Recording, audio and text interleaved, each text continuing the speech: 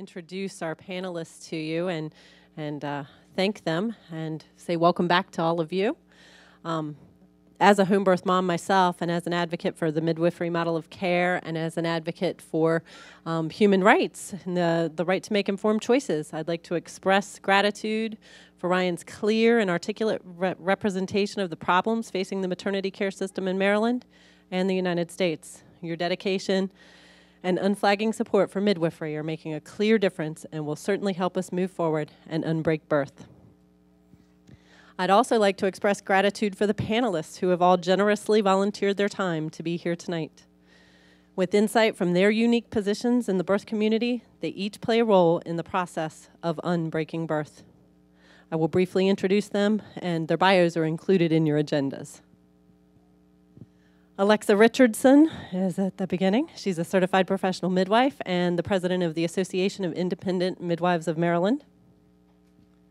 Catherine Salam, she's a certified nurse midwife, professor of midwifery, and she is starting a new practice at Chase Brexton Health Services in Baltimore. She also served on the 2013 Direct Entry Midwife Work Group. As did Alexa, actually. Together.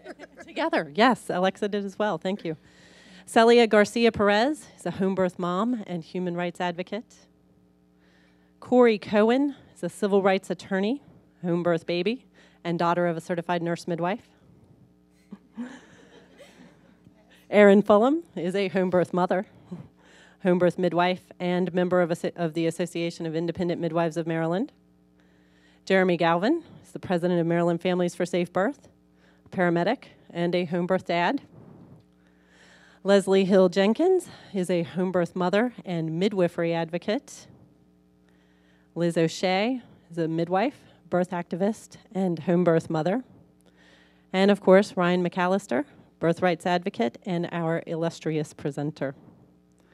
Okay, so we're going to open up the floor to questions, and the way that we're going to handle those is to have people walk up to the microphones that are in each aisle and ask your questions. You can ask them specifically of a person, or we can direct them to a person, and you all may volunteer as well if you hear a question that you would really like to answer. Okay, and I see our first person coming up. Hi, thanks for presenting tonight. So I was born at home, and then when I got pregnant, my mom encouraged me to have my baby at a hospital because she felt, oh, maybe that's a little risky and it'll be a little safer and maybe the doctors will be better informed. And I'm wondering if any of you would just like to address this idea of, are midwives well educated? Can they handle an emergency situation? So I think that would be an excellent question for one of our home birth midwives. Do we have a volunteer? Erin? Well, I think that actually when people come to me and say that they're looking for a natural birth, and I say that's great. I think natural birth is wonderful, but the real reason that they should be coming to me as a home birth midwife is for most women. I firmly believe that the hospital is not as safe as home, and that home birth is the best place for moms and babies if that's where they want to be. And I know that's not everybody's choice, but it's certainly been my experience that home birth midwives are very attentive to the mom and the child she's carrying throughout their whole pregnancy. And if it's not safe to be at home, we don't want to be there either. So we take the time and training to be sure that everything is going great with the mom. And if it's not, then we can always transfer to the hospital if needed. So yeah, I would definitely encourage my children to have their babies at home if they want to. I'll add one thing to that too, because I know this is something that comes up a lot, is what happens in an emergency. And I think Ryan made this pretty clear in his presentation, but I think an important point is that emergencies happen more in the hospital, that you're more likely to encounter an emergency in the hospital. I don't know if anyone else wants to expand on that. I'm a home birth midwife, and my daughters, I have 8 grandchildren, and 7 of them were born at home. And when my oldest daughter came to me when she first got pregnant, she said, I told her, I said, you can have your baby wherever you choose. And just because I gave birth at home doesn't mean that you have to. You need to weigh out what's right for you. And she did choose home birth, and she was glad that she did. So, but I think that also, as Erin said, it's, you know, it is a safer situation for most normal, low-risk births. And we certainly wouldn't want to try and have a baby at home that was in a high-risk situation. We'd definitely transport. So I was really happy that my children gave birth at home. I'll just add that I actually couldn't find a midwife at the time, and I did end up having my daughter in the hospital, and I also wouldn't have been able to pay for a midwife. So I really appreciate the work that all of you are doing to help midwives be accessible to everybody.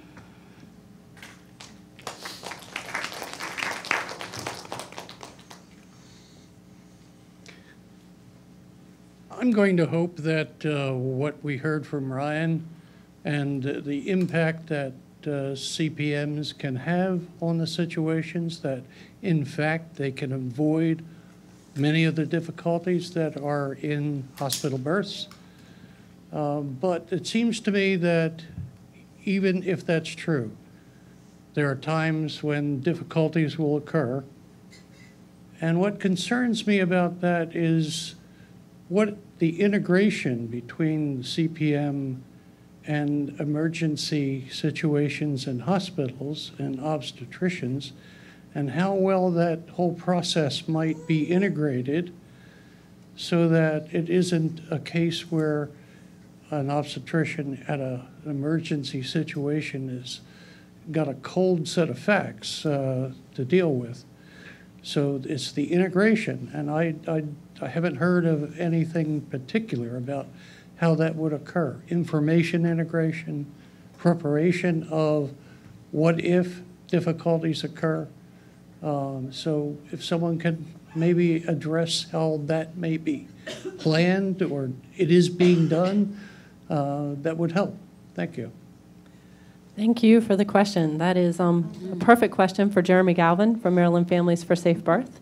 He's been working on legislation the last couple of years, and that's an important piece of the legislation. So Jeremy, could you speak to this? Sure. So what I do for a living is I'm a paramedic, and so my whole job is taking people from the outside of the hospital world to the hospital and transferring care in a professional and cohesive and quality manner. And so we already have the system in place in our state to transfer care from outside of the hospital to inside the hospital. Where it gets dicey right now is that there is a lot of tension between the medical model and the midwifery model.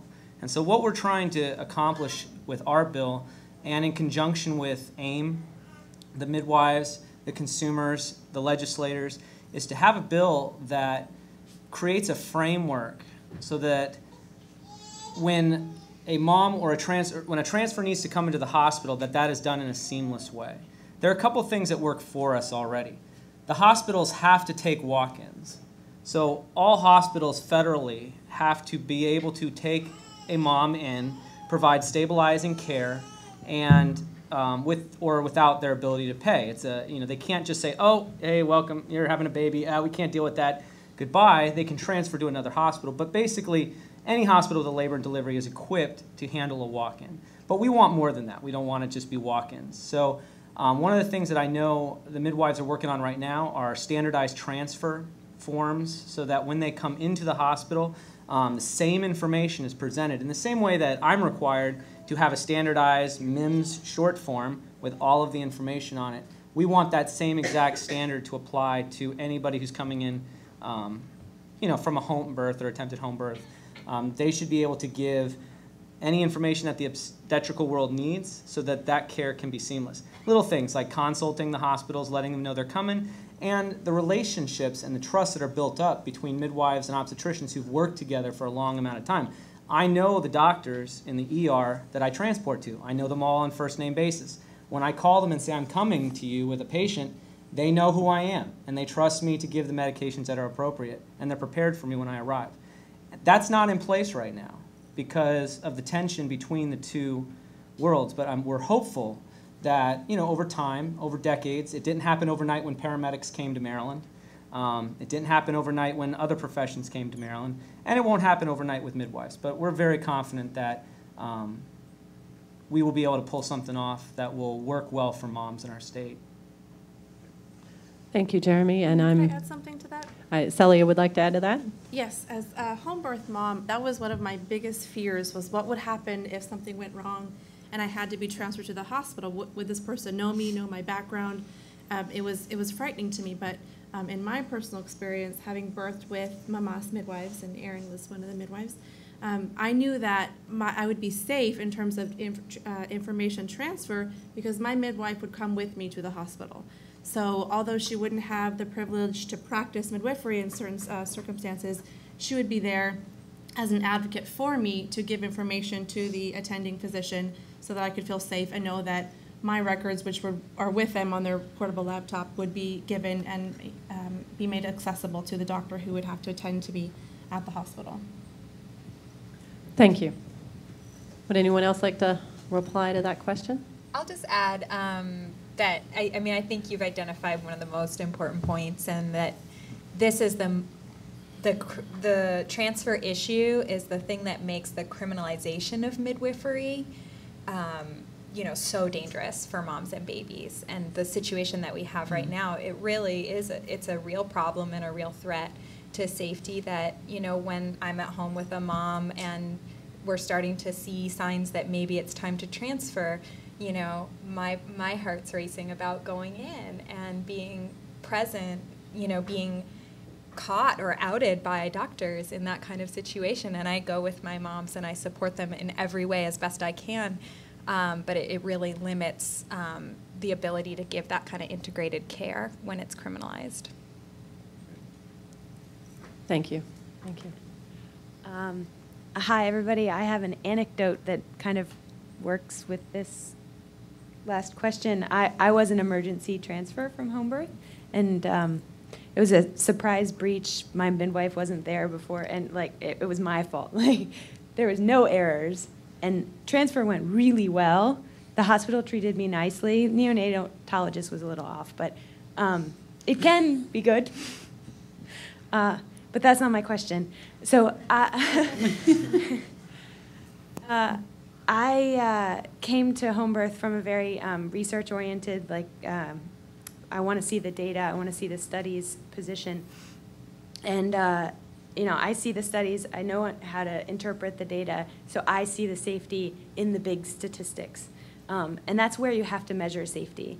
But I don't know how to have the conversation, and I've been trying for a couple years now, with people that say, yeah, but what if? The anecdotes of high-risk situations loom so much larger than the real data that I don't know how to have that conversation with people. So you guys are much more experienced. I'd love to hear how you have that conversation, and then to people who don't know about midwifery, so you can spread the word. And then the second part is when the data doesn't exist, like in the case of home VBACs, what do you do, and what do you think about it? Okay, so I'm hearing a couple of questions there, and I'm really grateful. I thank you so much for sharing your story and the questions. So I'm hearing that you come from a science background, and that you've enjoyed and appreciated the research that you've been able to do, and that it convinces you, and you're wondering how to share that in a way with people who might question your judgment at making these choices. That's the first question. Okay. Does anyone want to take that one on? Is that the what if question? That's exactly the what if question. What if something goes wrong? I'm pretty good at the what if question. Jeremy, we'll give you first shot. The what if question is the easy, defense of it. Well, what if, something happens? And, for me, that was a big question when my wife said, hey, I want to have a home birth. Well, what if? I'm a paramedic. We play the what if game throughout our entire lives. with everything we do, with when we decide to turn our children around in safety seats, when we decide to let them walk to the store for the first time, when we let them do all kinds of things, whether we drive or not. When it comes to birth, what if you go to the hospital and at 3 or 4 of the hospitals in our state, such as GBMC and a few of the others who have 45% C-section rates, what if you are a perfectly normal low-risk birth who gets put into a unnecessary C-section, and then you plan on having 4 or 5 more kids? What if those subsequent births are all C-sections because you just decided to go down that path? I mean, these are the questions that we have to weigh, and way more women are pushed on this responsibility than men because we like to play the what-if game, and then you all have to decide what you're going to do. But yeah, I had to come to that place where I had to think, well, there are things that can happen everywhere. And, my big what if was, well, imagine if, what if my midwife was good enough to see those problems before they happen and get me to the hospital in a timely manner. And if that is possible and you do enough research and you are comfortable in that decision, then you're setting yourself up for success, in my opinion. And, it's hard. Some people you'll never convince. I will never convince 99.999% of all the OBs in the world that this is a good idea. I've given up trying. It's okay, and I won't convince my mother-in-law. Will never be convinced it's a good idea. She was an ICU nurse. So it's fine. You just do your best, and ultimately it's about making an informed decision for yourself. Exactly. Thank you, Jeremy. And I think that's a really important point for us all to take home is this informed decision for yourself. So, and I'm sorry, I lost the second question. I was so engaged in Jeremy's response. Do you want to share it with us again? Sorry, so the safety of home birth for low-risk women is well established in the data, but not for VBACs. And I just wanted to know if any of you had any comments or wanted to talk about that. So yes, who wants to speak to the VBAC question? Is it safe? Is it safe to VBAC at all? Is it safe to VBAC at home? And answer what VBAC stands for. And that would be a good place to start. VBAC, vaginal birth after cesarean. I can speak to that a little bit. So, one thing that we've seen with vaginal birth after cesarean is that the data that is there, which is only on hospital births, has changed and shifted and changed and shifted so much. The opinions on it have changed and shifted over the last 20 years. So there's a lot of unknown about a lot of these issues, whether you're in the hospital or not in the hospital, and a lot of varying opinions out there, which is why at the end of the day, each woman needs to make the choice that's right for her.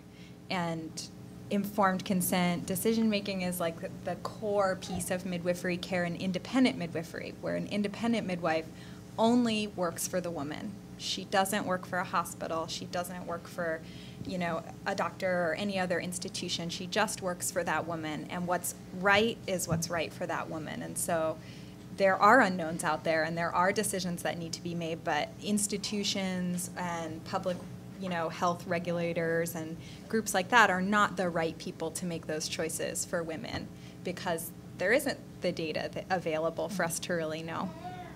Okay, I think one place you might be able to look for the data, and I apologize because I have not reread the study recently, but the first National Birth Center study that came out was done during the era when women with one previous C-section were candidates for out-of-hospital birth in a birth center. And I believe that first National Birth Center study does include data on VBACs in the birth center. Okay? Thank you, Catherine. We do have some studies that show that a number of these more higher risk births are as safe, if not safer, in homes or out of hospital or in birth centers than in the hospital.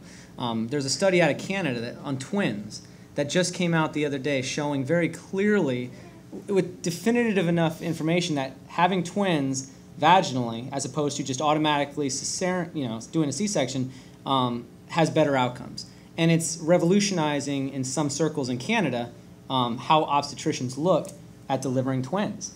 So studies come out. They pop up and they, one side says, yes, this is the greatest study ever, and one study says, oh, this is complete garbage.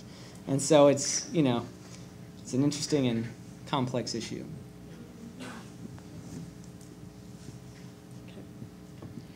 So in Ryan's presentation, we heard that cesarean rates and intervention rates at birth centers are much lower than at hospital-based care in similar groups of low-risk moms. And we also heard that that care is less expensive than hospital care. So my question is, why do we not have independent birth centers in every region in Maryland? I'm thinking this might be a question for you, Catherine. Right. Well, I think that it would be wonderful if we could. I think, first and foremost, there are workforce issues with establishing birth centers and staffing and running birth centers. I know as a midwifery educator, most if not all of our students do want to have out-of-hospital experiences in a birth center or home birth setting. But when it comes to practicing midwifery, they do have to weigh establishing a birth center involves long hours for low pay. Most birth centers are established along a private practice model, so that means high cost of liability insurance and low reimbursement. And they are also, you know, the issues, which are issues that actually face a lot of practitioners in terms of making a practice run. So birth centers have the resources of the American Association of Birth Centers in terms of training for how to start a birth center, how to manage a birth center, but it's still a challenging situation financially and staffing-wise. I'd like to speak to that as well. I feel like if, and I hear what Catherine's saying, and I understand about the workforce, but that's the point of legalizing certified professional midwives in all 50 states, because in the states where they are legal, there are birth centers popping up everywhere, and they are being run by CPMs alone, by CPMs and CNMs. I practice with a partner who's a CNM myself, and that's one of the things we've talked about. And I think that there is a whole workforce there waiting to work. We just need to get the laws in place to allow them to do their job. So it sounds like this is another piece of legislation that we need to change. We need to make this more possible. Did anyone else want to speak to the issue of birth centers?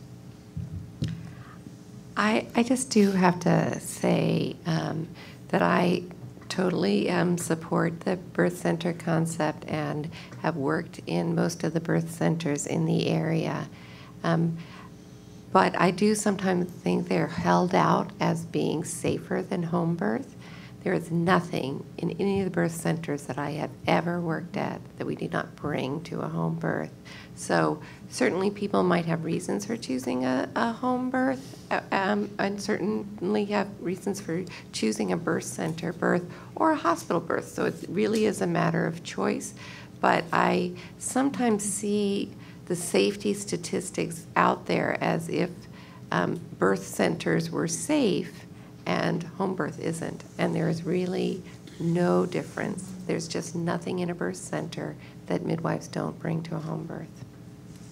And Erin, what is a cesarean rate for home birth midwives? I mean, for your practice, for example. For our practice, it's about 5.5%. Okay. Yeah. Yeah. So a very, very low number, and the number in birth centers is also low. Yeah, I think most birth centers have a pretty low rate too. Yeah, I think Ryan, you might have spoken to that number. Do you recall it? 1 in 16 was it? That was the National Birth Center Study 2 statistic. Okay. I think there's a number of statistics, so they range a little bit. Right. Yeah, it's very low. Right, so still a very low number compared to 1 in 3. 1 in 3 women going in for cesareans, 1 in 16 women going in for cesareans, and 5% rate at, and I'm not quick enough to. It's one in. So yeah, there is a little bit of a difference there. So would that indicate even, maybe in some circumstances a little less intervention? I don't know. Yes, I'm wondering if you can speak to the differences between, I see some certified professional midwives, certified nurse midwives, direct entry midwives, and in particular, I'm from Virginia, so I'm a little more familiar with the structure down there, but how does Maryland treat the different types of midwives differently? Wonderful question. Thank you. Who would like to take a discussion on the difference between a CPM and a CNM? And then the secondary part of that question being, how does Maryland treat those two titles differently? So that could be different people answering the questions. I'll talk a little bit about CPMs and CNMs. Our group AIM has both CNMs and CPMs in it, so there are a ton of similarities when it comes to out-of-hospital nurse midwives and professional midwives. I definitely struggled when I was first deciding which route to go myself, and I took all my nursing prereqs and thought I would become a nurse midwife until I realized that if I did that, almost all of my training would happen in the hospital.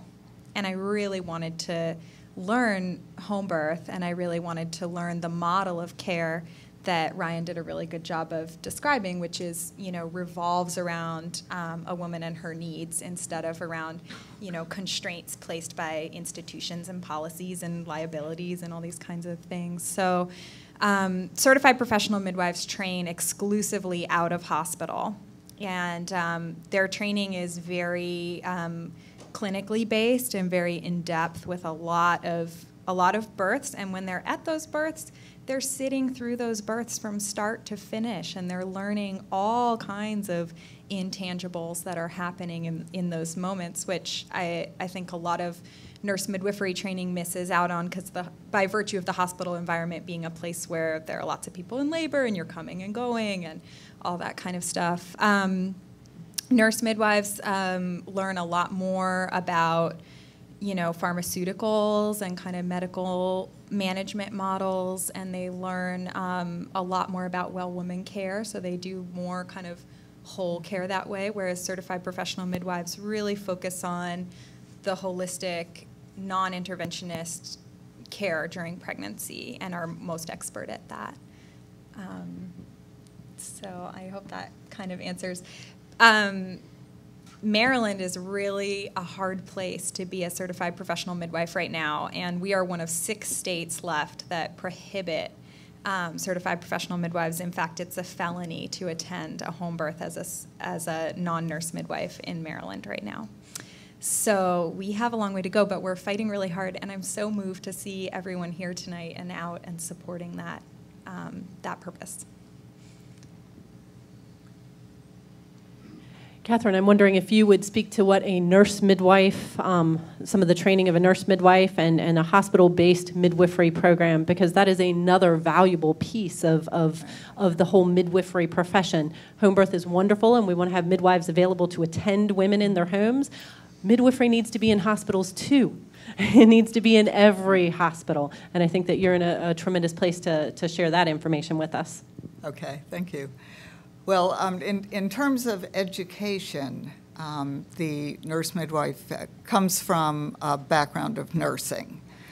In some instances, such as myself, I went to nursing school in order to become a certified nurse midwife. So it did appear like a little bit of going over to point C in order to get to point B.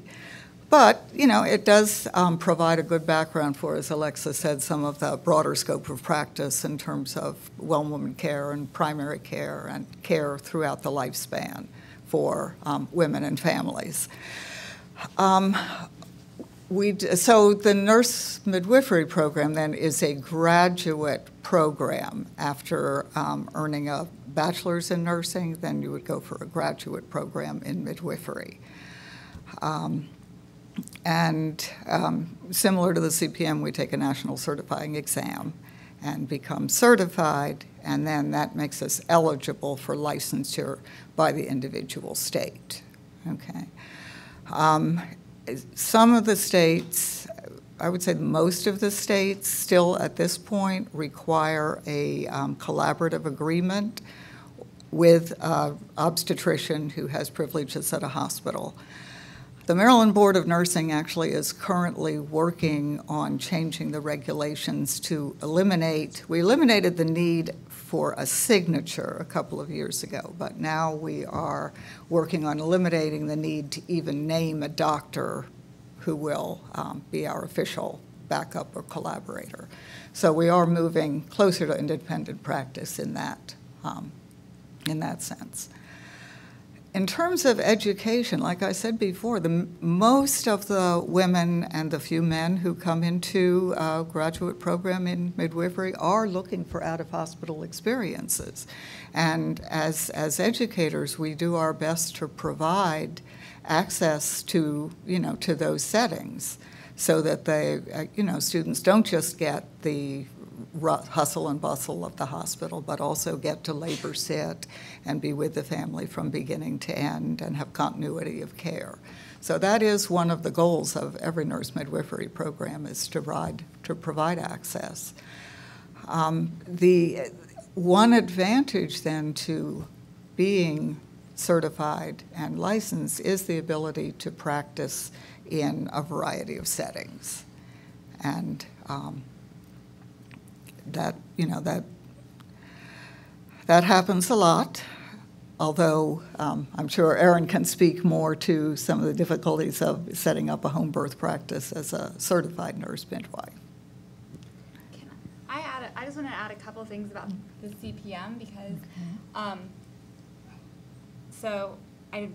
my mom's a CNM. I didn't really know that much about CPMs until I started working on midwifery issues, and I think that there is a myth out there like CPMs, you can just be a CPM, and it's not true. It's a really, really rigorous credential, and when I first saw the package of I don't even know what it's called. It's this book that's like this big. You have to check off. You have to get a mentor to check off that you can complete every single standard, and then you have to take a really long exam, and you have to do all these things. Everything. I mean, if you go to the NARM website, you can find everything that they have to do. But it is really, really rigorous and intense, and you have to attend a certain number of prenatal visits, a certain number of postpartum visits, a certain number of births, you have to actually, assist them and then actually be the lead person. I'm looking at Alexa because I don't know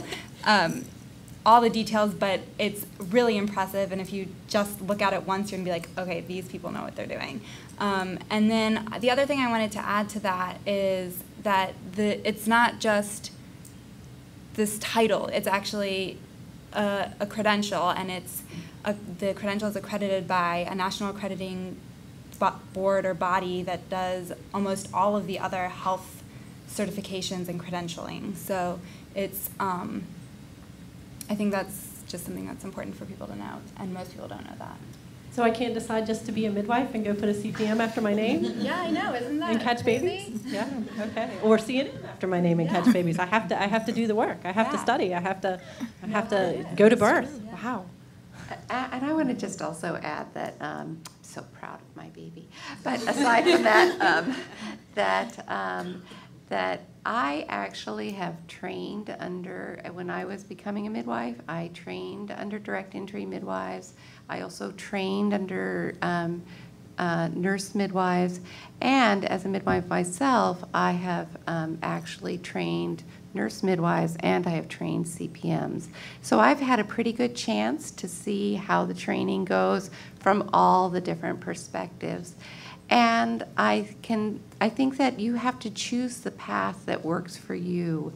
But there is no doubt in my mind that the students that I have had, it depends on what they're putting into it, what they're going to get out of it.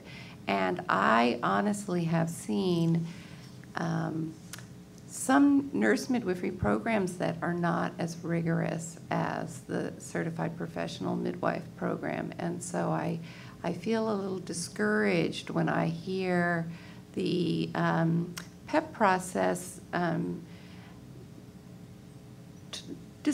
dismissed as being ineffective when there are nurse midwifery programs that will let you be a midwife if you've only been to 20 births.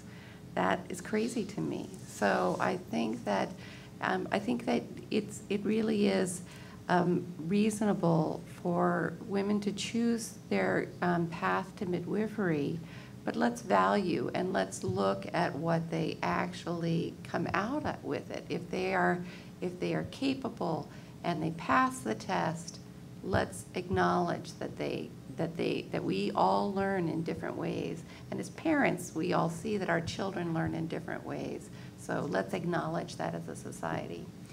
And I'll just add one more thing quickly, which is that both CNMs and CPMs are required to attend more births than OBGYNs. Wow. If I could just toss one little piece out as well. There's a big difference between the world of academia and the world of apprenticeship.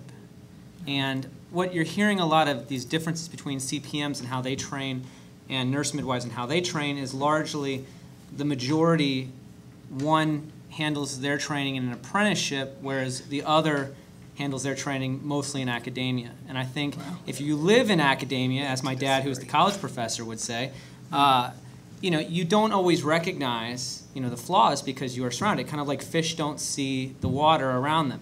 And so we don't jump into elevators and think, well, gee, I hope the apprentice who worked on this elevator, is trained to a good enough safety standard. We just kind of assume, and we have been ingrained that apprenticeship programs, almost every job in the military is an apprenticeship program. You learn as you go. My profession is a mix of both, but, it's hard to convince the institutions, which are very, very in favor of one model over the other, that that an apprenticeship can be the same as sitting in a brick and mortar classroom. When you have schools like Hopkins and University of Maryland and the medical, we are very lucky in our state in some ways that the university systems that we have are pretty good. We have big schools, Hopkins, some of these big ones in DC, and they do a lot of good things, and they have a lot of power, and they don't always like to see apprenticeship programs given the credit that they deserve when many, many, many professions in our society are doing excellent work by that method of learning. The other thing I was just going to touch on was it's important to understand collaborative agreements and what that actually means. It's important to realize that you're allowing a profession that opposes another profession to sign a paper or give permission for that other profession to exist. I just kind of want everybody to think about that for a second. You're allowing a profession that doesn't approve of home birth midwives to say yes or no to whether or not they're allowed to practice. It doesn't take very long to realize that that doesn't make a whole lot of sense. And that's one of the reasons we don't have as many nurse midwives in our state doing out-of-hospital birth, because it's very, very hard to find an obstetrician to agree to work with you. And we are extremely blessed that we have the 3 or 4, or however many it is now, who are doing it. We're very lucky to have those obstetricians who are willing to, in some ways, stick their neck out in their community to do the service that, allow the service that these women are providing. I think this would be a really good place to ask a question that was given to me earlier, someone who wanted to have this question asked, and that question would be that many of the hospitals don't have midwives in them. Why is that? Does it have anything to do with collaboration? All right, I think, again, workforce issues are very, very much in the forefront when it comes to availability and accessibility to midwives. As of 2012, in the whole United States, there were about a little over 13,000 certified nurse midwives. Traditionally in Maryland, I don't have the most current figures, but generally it runs a little bit less, a little bit more than 200. Okay, so basically we're spread pretty thin. Although each year for the past couple of decades, there has been increase in the number of nurse midwives certified. So that's one issue, is there just not enough to go around. Another is that it is difficult for midwives to have their own independent practices. Only about 7% in the latest ACNM survey actually owned their own businesses or worked in midwifery-centered practices, which does address what someone down there mentioned earlier, that legalizing CPMs would lead to a growth in birth centers. And then you have the culture that really, if you look at the majority of women and families in the United States and ask them the question that Ryan posed during his presentation of, when you think of a midwife, what comes to mind? Most people either have no image or probably a negative or a very stereotypical image of what a midwife might be. So, there's the cultural implications. The other issue, of course, is policy. And policy has to do with legislation, and it also has to do with hospital bylaws. The individual institution of the hospital itself is very powerful in terms of who can and who cannot practice there.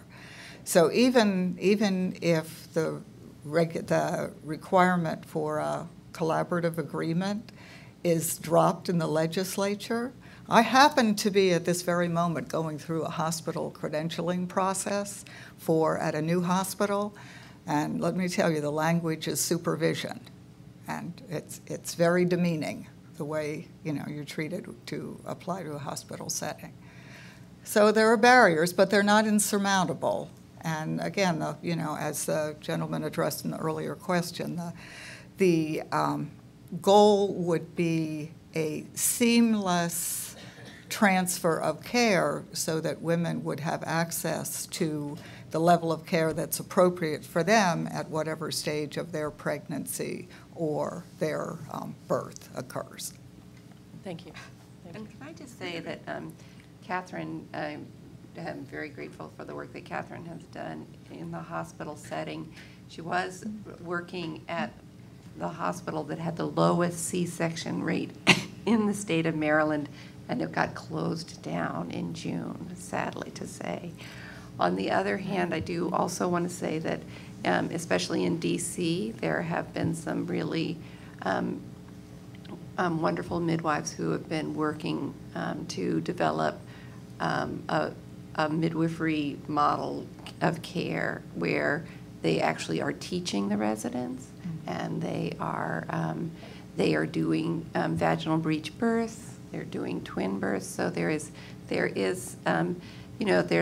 the bad news of Maryland general closing, and then there's the good news that there is the pot is stirring, and things are getting better in some places too. So change is in the air. Yes. And this is part of it. Right. So one more thing I did want to say in terms of, practicing in the hospital with all its challenges and frustrations is the majority of American women do give birth in the hospital. And I would say the majority of inner city, medically underserved, socially disadvantaged hospital women give birth in the hospital, as was noted in Ryan's presentation of the racism in society impacting women's birth choices and birth and life experiences. So as a midwife practicing in an inner city hospital, I feel like I can do some good by helping these women have a birth with respect. Thank you. This question is for the parents on the panel who have chosen home birth. What were the reasons behind your decision? I had a hospital birth. When I got pregnant with my first, hospital birth was what I thought was the only choice out there. I didn't know there was another option. I didn't know anything about midwives. Everyone I knew had gone to the hospital. And I thought that's what you were supposed to do. I thought that's how birth happened. And I went to the hospital. It was disrespectful. I was treated disrespectfully. My husband was disrespected. As a woman of color, because I did not have on my wedding ring, I was pregnant, my hands were swollen, they assumed we were not married, so they never asked his consent for anything, even when I was in a position I couldn't speak. I had a whole slew of interventions that I didn't need that almost resulted in a C-section, but my beautiful little boy, who has taught me so much, decided to come before the doctor could get in the room to give me that C-section. And afterwards, when I got to my room, it continued. It was the whole hospital experience. It wasn't just the birth experience. When I went into labor, they told me I couldn't eat.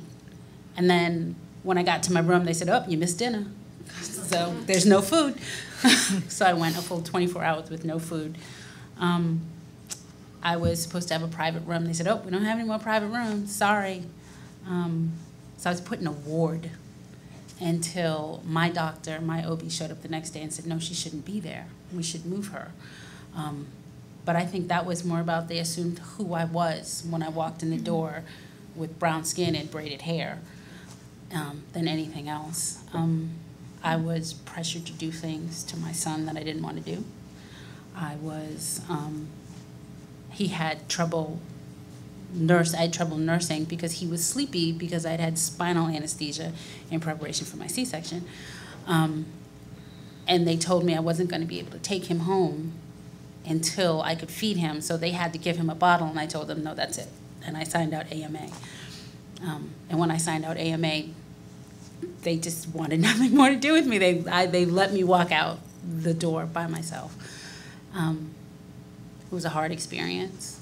After, there's 5 years between my children because there was some counseling that had to go on. At one point during my birth story, I was naked on a bed on my hands and knees with 15 residents looking at my body, at my naked body that I'm sure you can all, just from my appearance here, realize I'm a very conservative person. I don't show my naked body to people. So I decided I wanted to have another baby. I did some research, and I said, okay, I'm going to have a midwife. I couldn't find a midwifery practice that would respect my desires at the time. And so I searched very, very hard and was lucky to find a home birth midwife and had a completely different experience.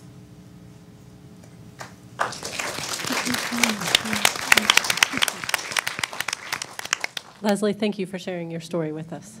It's moving and heartwarming to know that you took the action to make a different story for yourself and for your children. And you're sharing that with everyone here is making a difference for them as well. So thank you. Thank you. Celia, can you share as well? My experience was a little bit different from Leslie's. I think she mentioned that she thought that was sort of the normal thing to do. People had to go to the hospital. That's just where you had to give birth. And in my case, I really didn't know another way, in that my sister is a CPM practicing in Oregon. I was a home birth baby, so my mom gave birth to me illegally in California 30 years ago because she wanted to have a natural birth, and there wasn't a doctor that could give her that birth that she wanted, so she chose the midwife. So to me, that was just sort of the normal way to have birth, and so I wanted that for myself. And I knew that it would be the safest thing for me and my baby, just thinking before I sort of read everything that I read and that my sister kind of funneled my way when I became pregnant, I thought, giving birth in a sterile environment that's yet laden with all these germs and bacteria really isn't where I wanted to bring my precious little baby into the world. I also believe very strongly in a woman's right to birth the way she wants to birth. I think it's the most fundamental human right there is to give birth and create life in a way that's empowering for yourself. And I knew that in a hospital that power wouldn't be mine.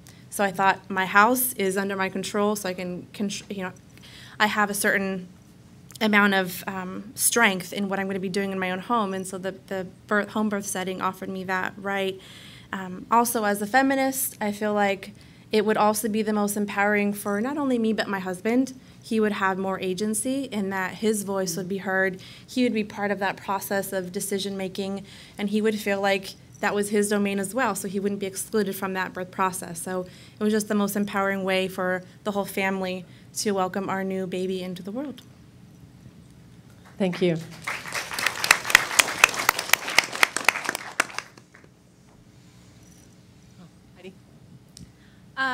18 years ago, my mom had a home birth with my little sister illegally in Virginia. And thankfully, in the many years between when she was born and when I had my son 2 years ago, Virginia legalized CPMs, and I had a home birth 2 years ago. But I know in Maryland, CPM is still sort of a illegal situation, unless you're practicing with CNMs. I'm not really sure how it works, if it's just illegal. And I know there was legislation that was supported by a lot of delegates, and then it died. And I didn't really hear the story of how it died, so I was curious about that, how that ended up. Jeremy, I think that might be your question. How did the bill die? So I'll give you the really short version.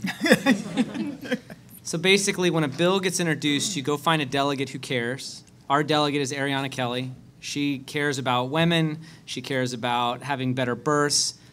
She's really, really a powerful voice on her committee for this cause, and she's very dedicated to it. So we got very, very lucky with her. You find a delegate, and then she brings it to her committee. So she introduces the bill. We can't actually introduce a bill. A delegate has to, they call it dropping the bill. Our bill got dropped. It goes up on the internet. Everybody can look at it. Then we have a hearing. The chairman of the committee that the bill goes to decides what bills are going to be heard and what bills are going to get voted on and where they're going to go. The chairman. That's the only person whose opinion really matters. And everybody on that committee likes the chairman because they all have 20 bills they want passed as well. So if the chairman wants something to stop, it stops. If he wants it to move forward, it moves forward. Now, the fun part about this whole game is we have two committees that this has to go to. It has to go to the Senate, and it has to go to the House. So we play this game in both places. That's where lobbyists come in and lots of money. But basically, the short version of it is our bill got introduced. We got a hearing. The nursing board, the Department of Health, the Board of Physicians all came in and, this is horrible, this is going to kill babies and moms, and everything's horrible, midwives aren't professional. I mean, they said some pretty horrendous things. If you'd like the transcript, I'm happy to provide it to you. The Board of Physicians straight up lied, and the physician on that committee, Dan Morheim, actually called her out on it in front of everybody. It was hilarious. But nonetheless, because all of these medical groups showed up opposed to us, in addition, MedChi and all these other, groups, the chairman decided that it was not ready to move forward. We had the votes last year to pass our bill. There's no question. We could name off the delegates. We knew that they would vote for it if there was a vote, but there was never a vote. It never even went to subcommittee. Basically, what happened was behind closed doors, as is usually the case, the Board of Nursing, physicians, Department of Health all gathered and said, oh, well, they're really not all that bad as we made them out back there. But we need to have a couple more committees and work groups, and we need to really hammer this out. And so what happened was there was an agreement struck where they killed our bill, and they had this work group that just took place. And so the same exact process is going to happen again this year. The 2 or 3 things that work group agreed on will be attempted to be put into the bill, and then we will put a bill in that meets our needs, the consumer needs, basically, as well as trying to address all of these other needs from different groups. And we'll see how much opposition presents. And ultimately, the lobbyist is going to try to convince the chairman, and in the Senate, the chairwoman, Joan Carter Collins, and her committee, that this is an important enough issue that they need to move on. And the key is that they need to vote on it. And once that vote happens, if it passes, then it moves on to the House, and it moves on to the Senate for the big votes, and then the governor signs it. So lots of fun. There's a lot more work that has to happen, and a lot of support needed for the Maryland Families for Safe Birth Organization and the Association of Independent Maryland Midwives. I wanted to just clarify the comment that Jeremy was referencing, because I think it's worth sharing, is that the Board of Medicine representative there was testifying, and she said, and why do we need midwives? We have the best maternity care, we have the best rates in the world. And the physician, who's the representative, was like, that's funny because I'm Googling it right now, and he started reading off the countries with better maternal mortality and infant mortality rates. It's like we're one step above Kuwait and one step below Croatia. How exactly is that the best? Yeah, and it's all online, so.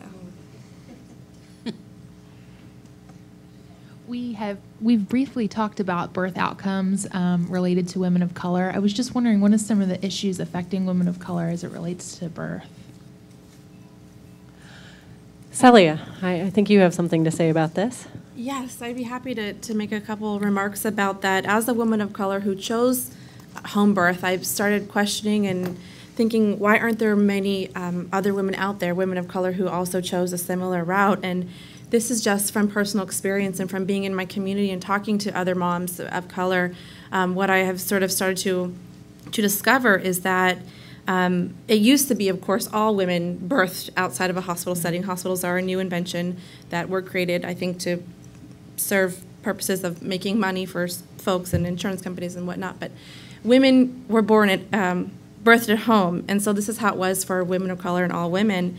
As we have seen, this has shifted to the medicalization of birth, and now it's become the sort of gold standard to give birth in the hospital setting, and that means that women of color who have struggled, I believe, to be part of this sort of higher class and to have access to this higher standard of care now want to be part of it, because that's what Western society has sort of transferred to these women, that's where it is the right place to give birth. And this can adversely affect immigrant women in particular, which I wanted to mention because that's my background in immigrant rights advocacy, is that this social stigma against the traditional way can make having a midwife seem as the backwards way to go. So instead of going backwards, let's go forward to the hospital. But that's not always a possibility for immigrant women, particularly undocumented women who have a fear of what could happen if they go to the hospital, and there's this open hostility in many parts of the country towards these women, so that leaves women with little or no choice as far as where to give birth. And for Black women, they have been historically excluded from hospitals in the past, so there are definitely issues for women of color in this country, and that's why we need to have better access and better information given to all women so they can choose what is safest for them, not just sort of what's imported and what's purveyed as the safest and best place to give birth. Can I just speak on the level of care as a woman of color that I received from the hospital and from my midwife? When I walked into that hospital as a middle class, married African-American woman, that's not who they saw. What they saw was just some Black chick with her baby daddy who probably has no insurance and no way to pay for this baby, and she probably got WIC, that's why she's so heavy. There were assumptions, all of those assumptions were made.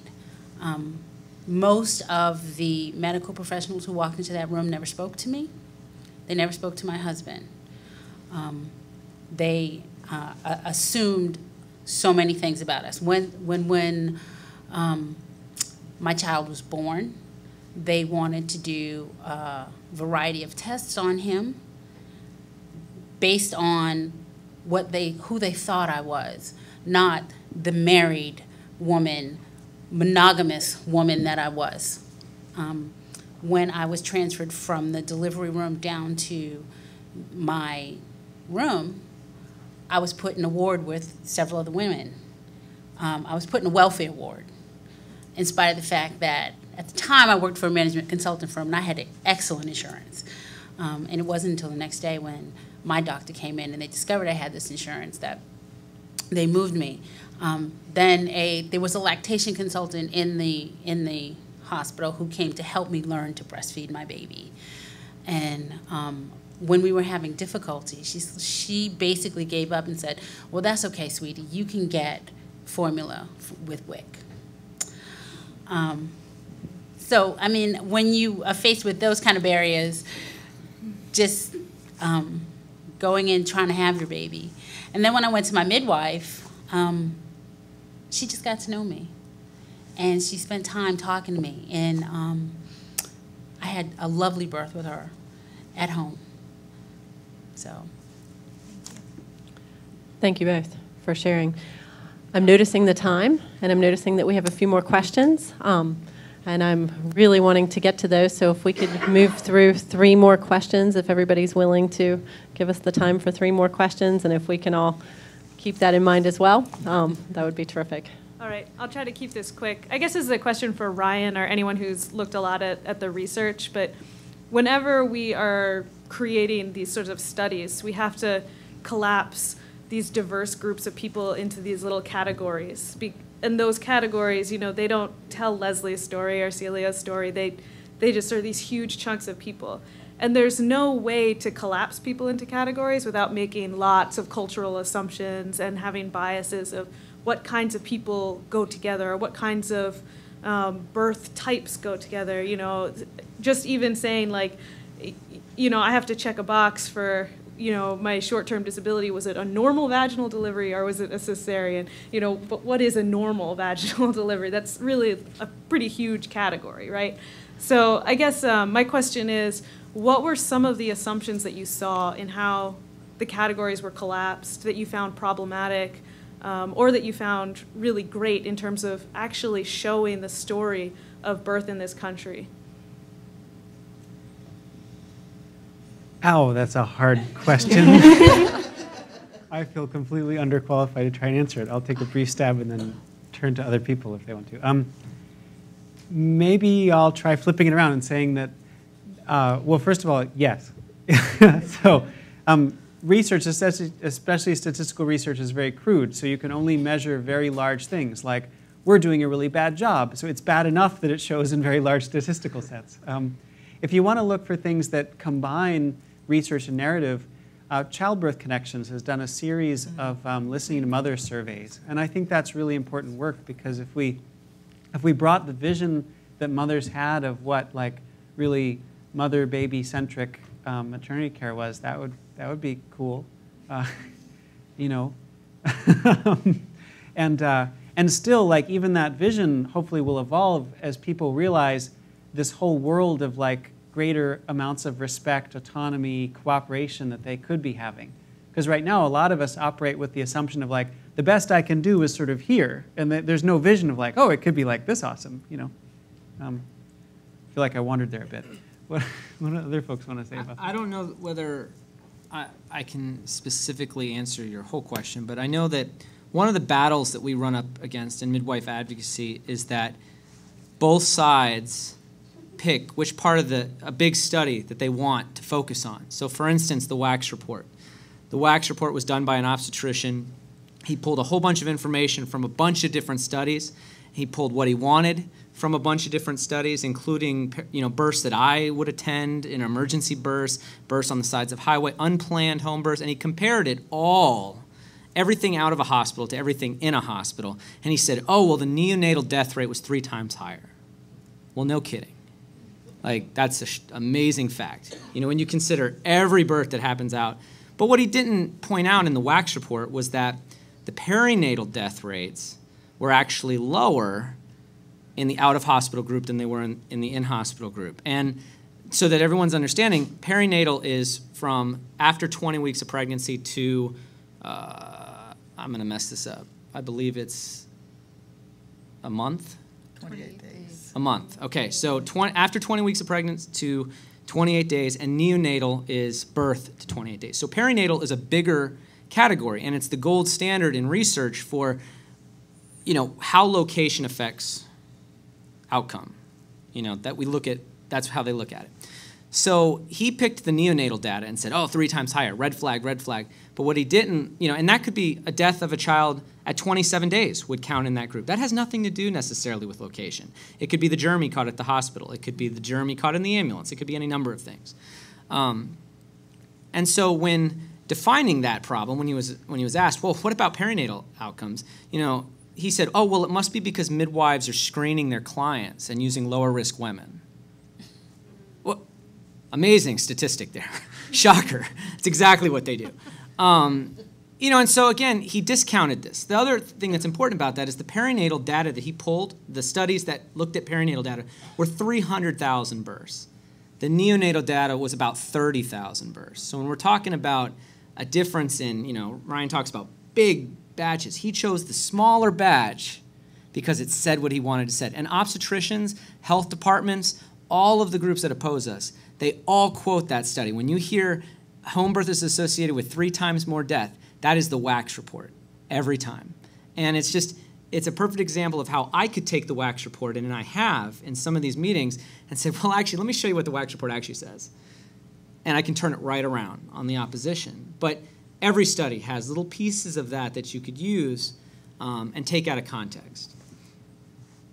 Thank you. Since coming here, I was become very interested and curious about this AIM program group association. And I was wondering, what is like the big purpose of it, and what have you guys done since your beginning to really advance your purpose? That sounds like a question for Alexa. So thank you. AIM has grown a lot in the last couple of years, and I think it's a really important voice right now in Maryland and is really exciting. AIM exists to make midwifery safer and to promote and protect independent midwifery in Maryland. And so, what's really visible right now certainly is the legislative work that we're doing. We've been super involved in, working to create access to certified professional midwives, and also in the struggle to get rid of the collaborative agreement for certified nurse midwives to open up access to them as well. But on the inside, we're also, we're working to fill the void that's not being done in an accountable way by our state right now. So there's no accountability process for midwives right now. We need that as a community. So AIM is a place where home birth families can make a complaint against a midwife if they're not satisfied with their care, and she can be reviewed by her peers and go through, an incident review process in a professional way.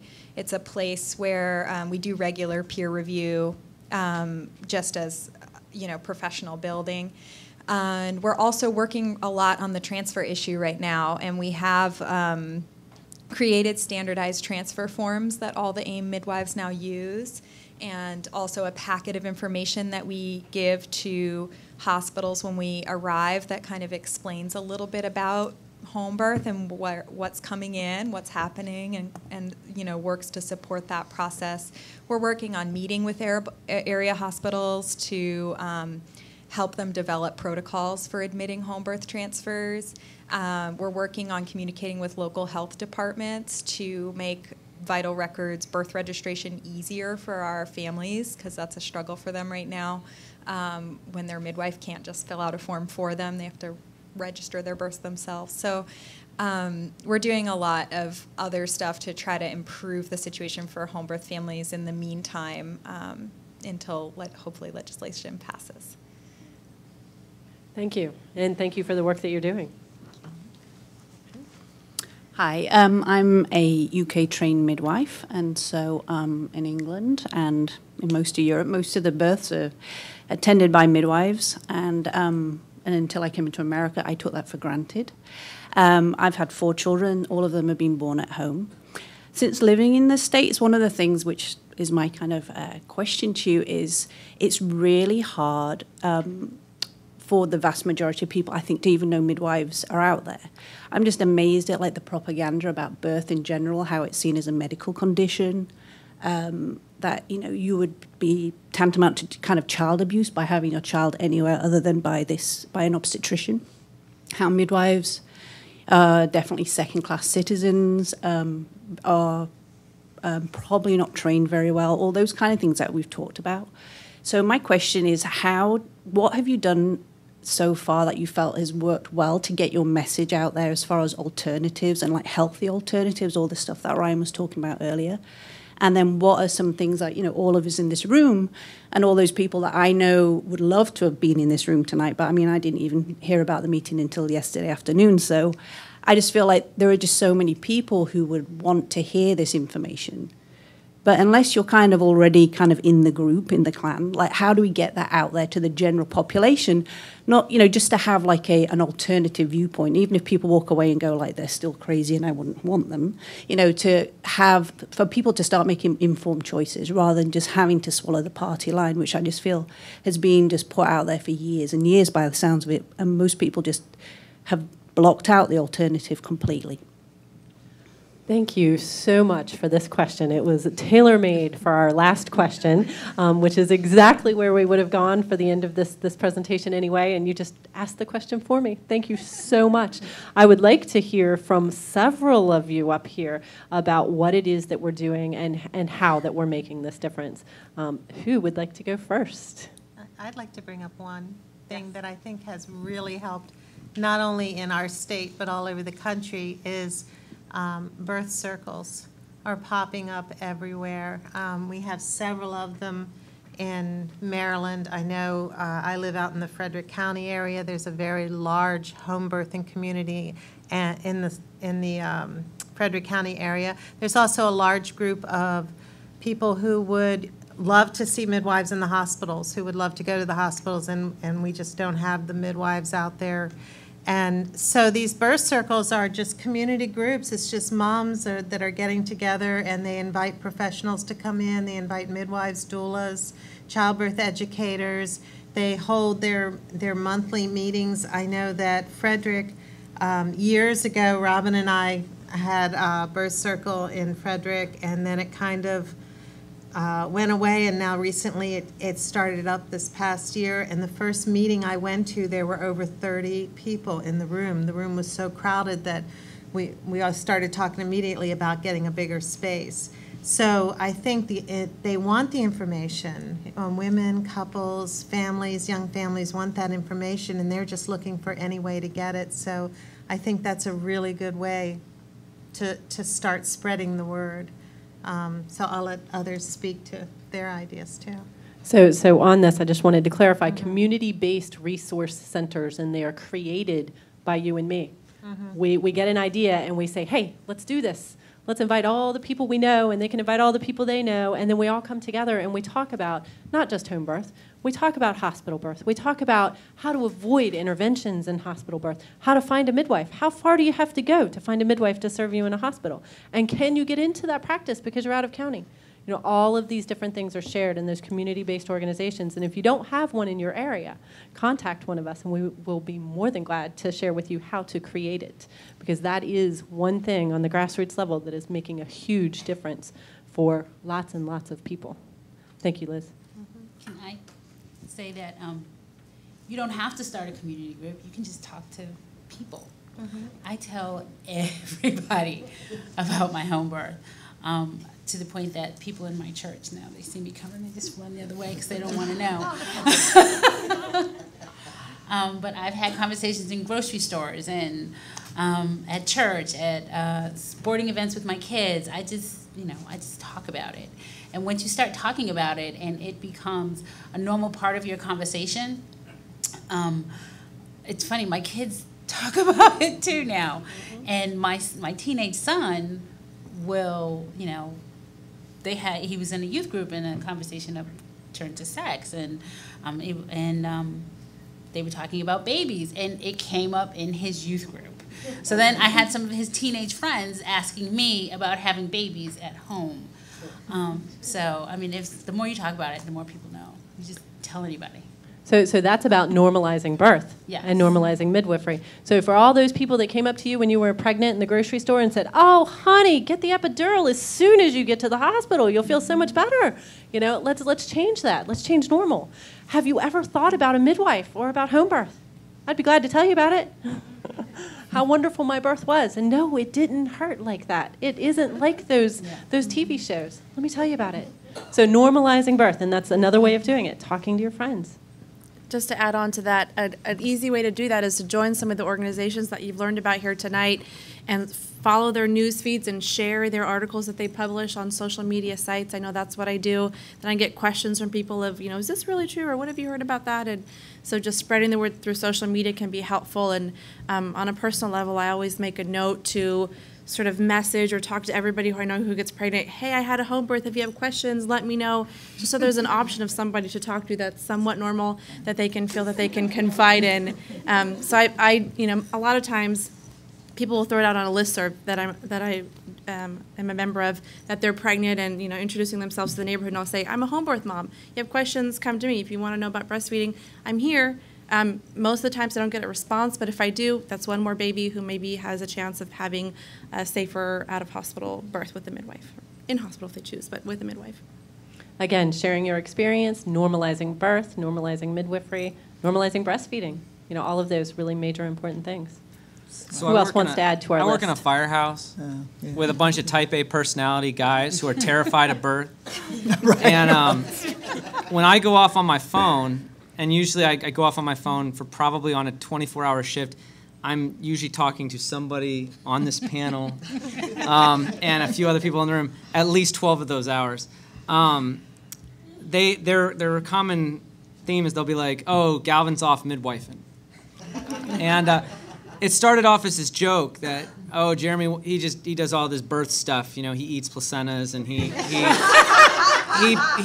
promotes breastfeeding and he does all this crazy stuff and all this stuff. And recently, this has been going on for 3 years almost for me. Now guys in the firehouse are coming to me asking me questions about their wives who are pregnant. And they'll do it really quietly. They're like, hey, I got a question. Like, doctor said this. Is this true? And I feel really humbled to be able to, again, share stories and just let people know that this is a normal thing. People are starting to say, wow, this isn't so crazy. Yeah, Galvan's wife had a home birth. It's no big deal. That's a big deal in a firehouse where there's one paramedic and he believes it's safe, and all these other firefighters, respect that opinion. And so we change people by telling our stories and by, spreading truth. I was talking to a couple of young women at my church the other day. Same thing. They were like, wow, they're friends on Facebook. I post things about home birth and what Maryland Families for Safe Birth is doing on Facebook. They see it. They ask me questions. That's the way we're going to get people to understand this. I would encourage all of you, as I'm going to shamelessly plug our organization, stop by our table, take a card. At the very least, take a card. Take a brochure. Take something with you that has our phone number on it. Ask me for my cell phone. I will give you my cell phone number. Call us. We will put anybody who wants to help to work. We have so much to do, and it's not to scare you and say, oh, we'll make you work 24 hours a day, but we will give you as much as you can take on, and we'll ask you sometimes to do a little more. But, the important part, I think the biggest thing that people can do is just learn and, know what your rights are. When you go into a hospital, if you don't believe in home birth and you go to the hospital, know what it says on that patient bill of rights. Know what it says, because number 4 or 7, depending on which hospital you're in, it says you can refuse anything you want. Know that one. I knew a lady who wrote it on a card, and every time she wanted to refuse something, she had 20 cards with her, and she would hand that card when they would give her trouble to the nurse or the OB and just, item number 4 on the patient bill of rights, I can refuse anything I want. And they stopped giving her trouble after that. So, definitely, join up with our effort. There's Maryland Friends of Midwives also, who does a lot of education. We work very close together. AIM, all 3 of our groups work very close together, and just be part of the Facebook community, part of our network, and that's a great way to kind of, get the word out. So to add to that, Valerie is here somewhere, and she is an event coordinator. She might even be out manning our table or womaning our table right now. She's an event coordinator with Maryland Families for Safe Birth, and she goes to events like this and she sets up our table, and she has a computer and she collects petition signatures and she signs you up to receive our newsletter. And there she is. So when we're done in here, please see Valerie. If you don't get our newsletters, sign up for them. If you haven't yet signed our petition, please sign the petition that's asking our legislators to license certified professional midwives in Maryland to give us more access to midwifery. We signed it last year. Do we need to sign Well, there has been more than one petition out, so please, if you don't know that you've signed it like within the last year, go ahead and sign it again. It is not going to accept your signature twice, so you're not going to be frauding anything. And can I also just say that it has been very clear to me for the past 25 years, if it hasn't been clear to you all, that this is a very political issue. So when when your local candidates come to you and say, "What are the issues you care about?" Please say midwifery and the choice to make your own choice about where and with whom your baby's going to be born. And that goes all the way up to the governor. So we actually do have a gubernatorial candidate who supports midwifery, Heather Masur. She was one of the first ones in Annapolis to take up our efforts. So, but you can ask every candidate to be aware of this issue. So all three of my delegates, they know my name. So you could do that. An excellent point. If you are a Maryland citizen or anywhere that you are, get to know your delegates. Tell them what's important to you, whether it has to do with midwives or land disputes or whatever's going on in your life. Let them know what's important to you and have them work for you. And right now, what's important to us is midwives. So let's talk to them about midwives. And you've all helped today create what we hope will be a useful tool in doing that. So if you sign up on the Maryland Families for Safe Birth, you'll get notified when we've got the PowerPoint and the video up and all these things. And they're just free open source stuff. So you can take it, you can give the talk yourself. You can show the slides that you think are important to your friends. You can call your legislator and say, I want you to watch this video. Whatever. So thank you. Yeah, so you're all part of history here tonight.